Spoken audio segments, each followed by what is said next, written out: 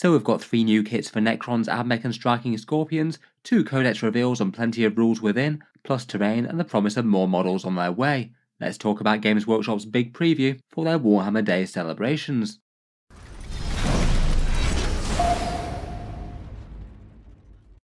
Hello and welcome back to Auspex Tactics, where today Games Workshop have given us really quite a lot of new fun stuff to take a look at. This was coming from the previews for their Warhammer Fest preview online, alongside a few other things like some old world content and Age of Sigmar. They've shown off a bunch of really quite good stuff for Warhammer 40k, a couple of really classic miniatures getting reinterpreted and being saved from Finecast, and a fair bit more besides.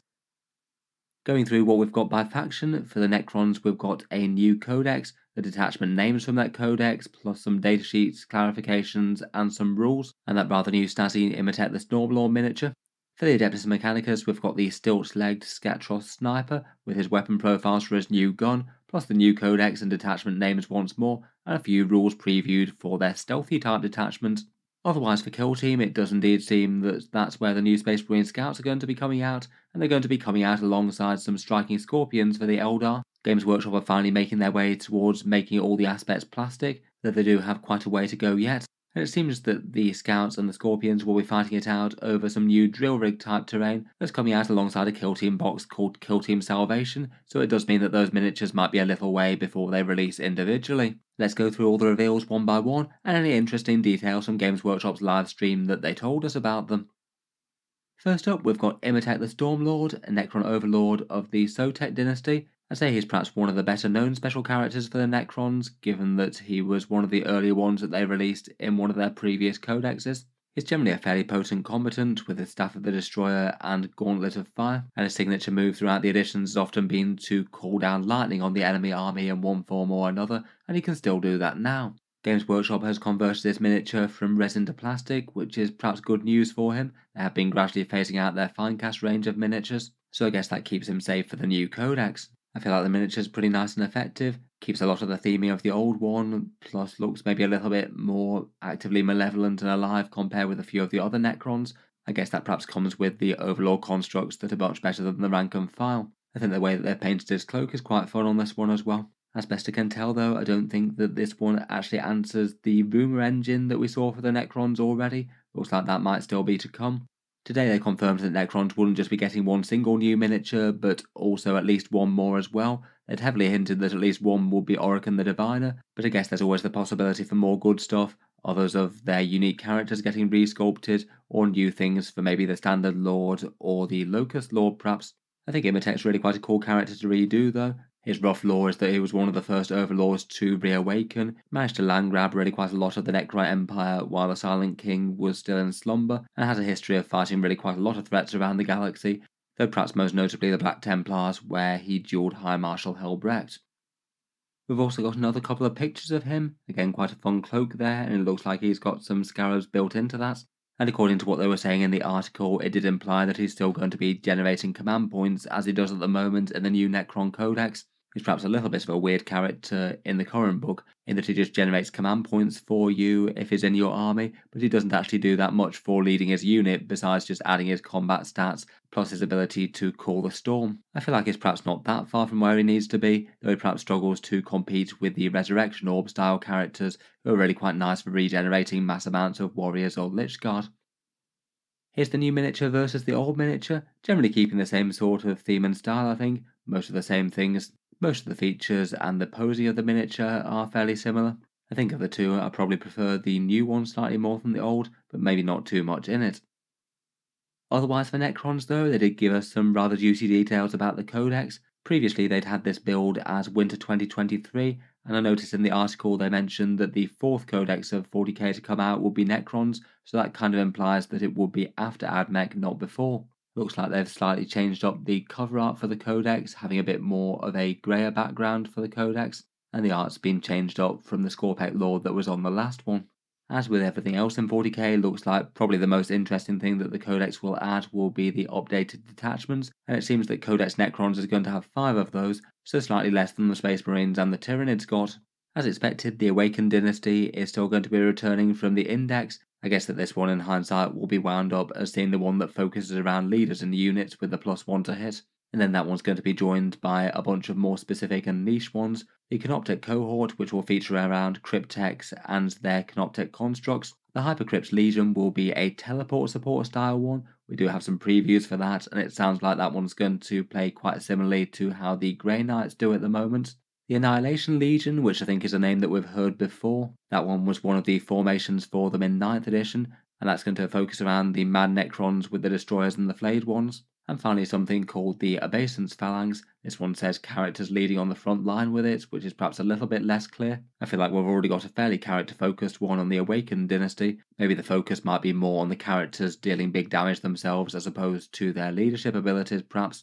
For the datasheets, apparently there are going to be 47 datasheets in the Codex. Currently I believe there's 51 if I'm reading right, and that would imply that 4 of them could be lost going from the Index to the Codex. Currently I think there are a few Necrons that don't have a current model out. The standard Necron Lord and the Locust Lord could be on the chopping block if Games Workshop don't update them. And besides that, I guess the most at risk could be the other Necron Finecast characters if they got rotated out, or I guess perhaps the Cryptothrall status as an independent unit. They might get bundled in with the Plasmancer that they're packaged with.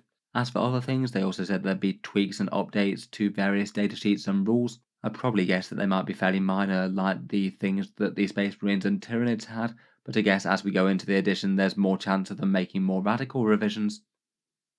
Otherwise for the Necrons, we did get some fun rules previews as well. As mentioned, the Hypercrypt Legion got most of the focus. This one sounds like it's the one that focuses around the teleportation type things, so I guess that could be a Nephrek focus type one maybe. Necrons phasing in and out of existence and coming in around the board at unexpected angles. Their core rule sounds like it's a rule very similar to the Grey Knights, allowing units to disappear into strategic reserve, and then coming back the next turn to strike from an unexpected angle. One of their stratagems seems to double down on the Monolith type ability, a 2 command point ability for when a unit takes casualties to teleport them to within 6 inches of a Monolith. That one seems fun and I guess situationally kind of powerful, though maybe not one that you usually build around trying to use. I guess you could potentially have a powerful shooting unit locked up in combat and this could get them out, or you could have some scary damage dealers that have just jumped into the enemy's lines and killed some stuff, and then if the enemy starts to take reprisals, then after the first unit has shot and killed one, then you maybe could get them back to safety. Definitely looks like some fun movement shenanigans, but at 2 CP that comes with a really quite big cost, and it doesn't appear to be a battle tactic.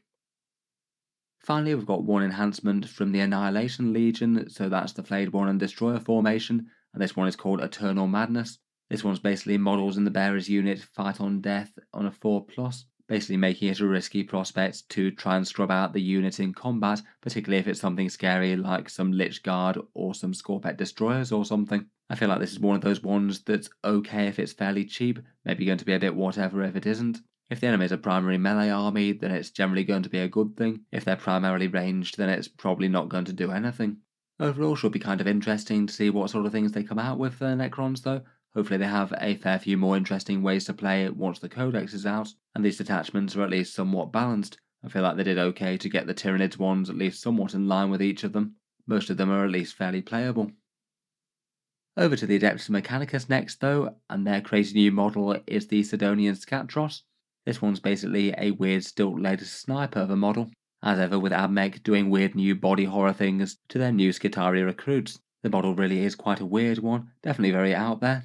I must admit I do quite like it though, stood on just 2 enormous, ridiculously elongated legs. It looks like he's got an extra bionic loading arm as well, with a cartridge ready to put in the chamber. Lenses for eyes, then more lenses to put down on top of those, and plus a targeting lens on the barrel itself, and seems like he's keeping in communication with the rest of the force with his data tether as well. Apparently the idea behind these is that they just stay in one place for an enormous amount of time, basically functioning as a little Skitarii area denial watchtower pretty much. The idea is that it keeps disturbingly still, and it's generally going to see the enemy before they sees him with all that observation equipment. I feel like the miniature's probably going to divide opinion a bit, though I do quite like it myself. Can't help but think that it's probably going to be a fairly fragile one with those 2 very thin legs though. We do have a few more pictures of the miniature as well, including the back of it, where you can see the additional limbs that are attached to his backpack there, plus the option for a more visored helm on the one on the bottom on the left there, plus the 2 different options of sniper rifle that you can choose to equip him with. Rules wise, despite standing weirdly tall indeed, he still has the Lone Operative special rule, which is maybe going to be a bit strange when he's standing out like a sore thumb on the other side of the battlefield and your opponent can't shoot him. And even if you do get within 12 inches, he's also going to have the stealth keyword on top of that, so should be relatively secure to keep on firing with impunity. In general, cheap lone operatives are really quite nice to have in just about any 40k army, very nice for standing on objectives and guaranteeing that you can't destroy them, and can be okay to start off in reserves as well, turning up to do secondary objectives and things, and then just being nuisance units for the opponents to deal with. We don't know his points cost yet, though Games Workshop did tell us that he would cost a little bit less than a standard Vindicare. That does seem to make sense, given that the gun at first glance doesn't look anywhere near as powerful. But at the same time, I suppose we won't know until we've found out the full datasheet and his special rules, and also how cheap he is, as if he's very cheap it doesn't have to be that great anyway. It seems for this guy we've got the choice between the Radium Jezzail and the Skatros Transuranic Arquebus, basically the sniper from the Sydonian Dragoon and the Skitarii Ranger Squad respectively. For this guy, they both have a 36-inch range and hit on a 3+ with heavy, so a 2+ if he's stationary. They both have precision, as you'd expect from sniper rifles, and then it tailors to either being better against infantry or better against monsters and vehicles. The Jezzail gets anti-infantry 3+ and a flat damage 3, but only has strength 5. The Arquebus gets anti-monster and anti-vehicle 4+, and gets strength 7 as well, so it'll usually be wounding infantry on a 3+, but it only has a damage characteristic of D3, so wounds that you get through onto your target aren't going to be quite as effective. Finally, we've got the preview of its special rule, which is a kill an eye. This means that you get to reroll wound rolls against its chosen prey. I don't know if by chosen prey they just mean anything that it shoots at, or the things that it's got the anti-keywords against. Either way, it should be fairly good though. But I feel like with these kind of profiles, this guy will probably wind up being at least fairly cheap. Wouldn't be too surprised to see him somewhere in the region of 50 to 60 points maybe. Hopefully he winds up being a better pick overall than the Vindicare Assassin, as I guess he will have some direct competition from him. Otherwise for the Adeptus Mechanicus, we've got the new Codex coming out, and this one's going to be in winter 2023 according to the previous previews. And this one does seem to feature the same sort of Codex art on the front, though again with a slightly different background imposed on it featuring the army's icon. Like the Necrons, it's going to be an army of 5 detachments, again like the Necrons also maybe dropping from a famous 6 Forge Worlds to 5 I suppose, though once more these are going to be more army archetypes. We've got the 5 detachment names, which are going to be the Skitarii Hunter cohort. They're going to be stealth Skitarii, so maybe slightly Stygies themed perhaps. It seems that the current Rad cohort has been renamed to the Rad Zone cohort, at least by the preview text anyway, and they have confirmed that that's getting some sort of update to the rules for its radiation bombardment, which I think will probably be quite welcome news to the Admech players, given that it's not really all that great right now. Perhaps one of the single worst attachment rules in all of Warhammer 40k. Otherwise, the Cybernetica cohort is going to be helping out Castellan robots somehow. Hopefully that's at least somewhat general purpose, given that if it was just themed around that one unit, that would be a bit of a strange skew list, though I guess not too bad if you've got loads of them. There's one that's going to be called a Data Psalm Conclave that's going to be focused around Tech Priest and I guess the Cult Mechanicus, and finally one called the Explorator Maniple.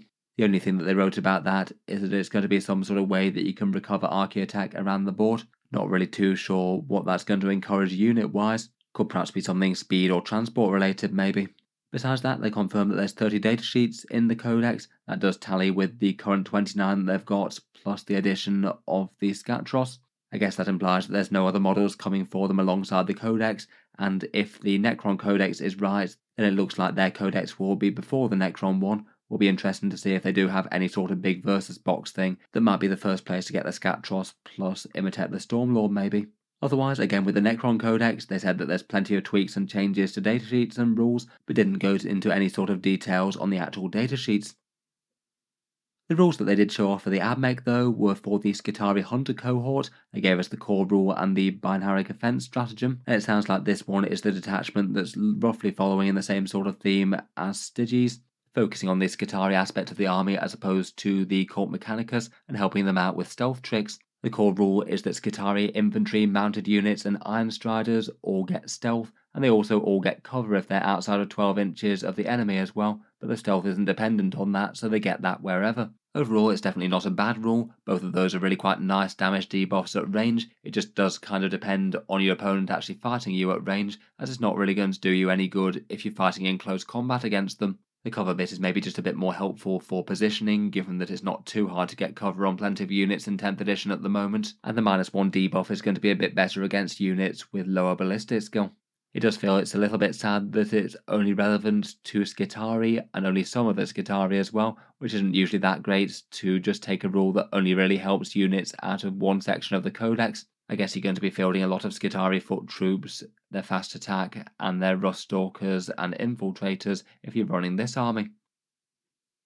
Otherwise, the stratagem for the same formation is the Binaric Offense. This allows 2 Skitarii units to both get an extra AP -1 if they attack 1 unit and 1 unit only, and you can use it when you're shooting or fighting. Honestly, I'm not too convinced about that for 2 CP. AP -1 is nice enough, but I'm not sure if that's going to be wieldy enough to make it worth it most of the time. I guess you want to be using it on the 2 most threatening Skitarii units that you have around. Probably things like Scorpius Disintegrators, perhaps, though I guess it could be alright on mass volumes of low AP stuff, like maybe a bunch of Sterilizer Fire. I feel like it's going to be a bit unwieldy to use in combat most of the time. At 2 CP, I'd hope there's probably going to be some better things, as I don't think that that's going to get used all that much, really. In any case, really nice to have a few new hints of some new rules. Hopefully that some of the other things can add a few genuinely viable options to play Admech with, and I feel like the news that the Rad cohort is being rewritten is probably a good thing as well. That definitely feels like it's been a factor as to why they've been struggling a bit in 40k so far. Finally, for the bigger miniature reveals, we've got the Eldar Striking Scorpions. Finally, another one of their aspects is rescued from Finecast, and it looks like these guys are going to be coming back as a kill team box to start with, though apparently the kill team box is going to be made up of 2 squads of 5 of them, so I'd guess they might be eventually sold as individual boxes of 5 eventually. These guys, along with the other aspects, have definitely long-awaited new models. Really good that Games Workshop's finally chosen to get round to doing them, and do seem kind of a good choice for a kill team release as well. Striking from the shadows and infiltrating up the board seems to be what they usually like to do in 40k. I'm sure Striking Scorpions are fairly familiar to a lot of people, slightly more heavily armoured Eldar that infiltrate and fight with chainsword and shuriken pistol, quite famed for their savagery as far as space elves go, and they have the extra little sting in the tail of their Manda blasters mounted either side of their heads, packing an extra little punch that the opponent might not be expecting. I think they've done pretty well with the new models. These guys very much feel similar to the classic ones that came in Finecast, but nice to have them rendered in plastic with a lot more flexibility and being a much nicer material to work with. Plus should help out with the details a bit more, and apparently there's a fair bit more flexibility and posability built into the squad itself. The squad's initially going to be releasing in a box set called Kill Team Salvation that we'll talk about in just a second, though it does mean that these Striking Scorpions won't be releasing individually for a fair while at least. Usually after that comes out, the individual kit tends to come along somewhere between 2 and 6 months after, though it might be interesting to see how they go about releasing these guys, as they mentioned, it's going to be 2 sets of 5 making 1 kill team. It doesn't immediately look like there's any other extra sprues thrown in for any sort of specialist options within the squad.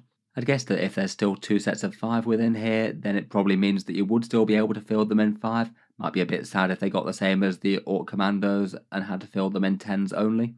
Though I guess if they are being released for Kill Team and Games Workshop might want you to get 10 of them for that, then there's at least a good chance they might come out with a 10-man Kill Team box set, which could be a better value than buying 2 sets of 5 individually, I suspect. I guess we'll watch that space for release details later. Otherwise, the only things they confirmed in terms of options were the standard choices for the Exarchs, the paired chain sabers, the Scorpion Claw, or the Biting Blade. So basically not really messing with the formula too much, and just sticking with the classic options that they've had from days past.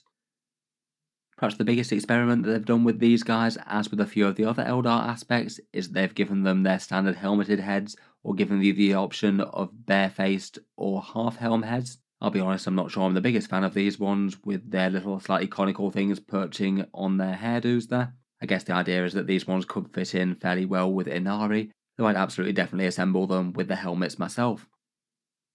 As for how they're initially going to be released, it's going to be in this Kill Team Salvation box set, where they'll be going alongside Scouts. These ones are painted up as Raven Guard, it would seem. And Games Workshop confirmed that this will be the first place that you can get the new Scout kit, so as suspected, it does look like these Scouts aren't going to be coming out as an individual box set anytime particularly soon. Maybe slight bad news there if you wanted to pick up the Scouts but didn't really have any interest in the Scorpions. It doesn't appear that the Scouts have any sort of extra upgrade frame included either. Looks like their standard kit does have a few of the options that might be consistent with kill teams, like one being built as a sniper and it does look like the Sergeant gets a grapnel launcher anyway, which didn't have any 40k rules. Apparently the kill team that you get here is just 2 copies of the standard scout kit, even though that one does admittedly have extensive options.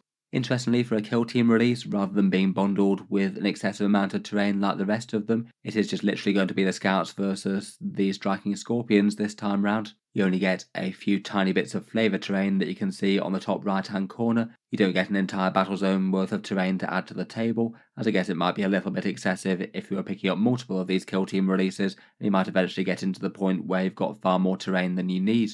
Might be kind of good news in that it could bring down the price of the box set a bit. I guess we'll have to wait and see by how much. For the kill team rules, they did also mention that the Eldar kill team could mix other operatives like the Howling Banshees and the Dire Avengers into the kill team, and take a mix of those with the Striking Scorpions, or take pure kill teams of each. I thought that was kind of fun. Finally, for model releases, they did also show off this terrain that they're coming out with. This one is aimed at kill team, and I guess this is what the Salvation box set would have been with if they'd lumbered it all together again. The idea behind this one is that it's a battle mat plus some raised platforms, and it's kind of trying to represent a 40k oil rig at sea or an ocean world. This one sounds quite fun. Not sure if it's going to be the idea for the next 4 kill team boxes as we had with the Gallowdark. Apparently the lore progression is that the Gallowdark fell into an ocean world pretty much, and the action seems to have been taken to oil rigs and things above the waves. Not sure how massively practical the terrain might be for Warhammer 40k, definitely could give you a more narrative game with quite a good theme though. Kind of fun to have the idea of some areas of the battlefield being no-go areas, unless you're jumping between the platforms or something. In any case, quite a lot of good stuff today I think. New models for 3 different factions and 2 codexes announced with some actual OK rules previews attached. I feel like Games Workshop can be a bit stingy sometimes with the rules previews. It makes it much more interesting when they announce codexes, when they do tell us a little bit about what's coming in them. Let me know all your thoughts on the releases and anything else that I might have missed. Look forward to hearing your ideas down in the comments. If you've enjoyed the video, then feel free to subscribe to Auspex Tactics, while I'll certainly keep the regular 40k videos coming. I do tend to post new ones just about every day. Finally, if you have been enjoying all the videos on the channel, I would just like to mention that Auspex Tactics does have a Patreon page as well, and you can find that linked in the video description below. Channel patrons do get a fair few advantages, seeing certain videos early, regular votes to see what sort of things happen next on the channel, and automatic entry into the regular prize giveaways with a chance to win some big model kits each month. If any of that sounds good to you, or you'd just like to help support, the link is down in the video description. In any case, a massive thank you for listening, and I'll hope to see you guys next time.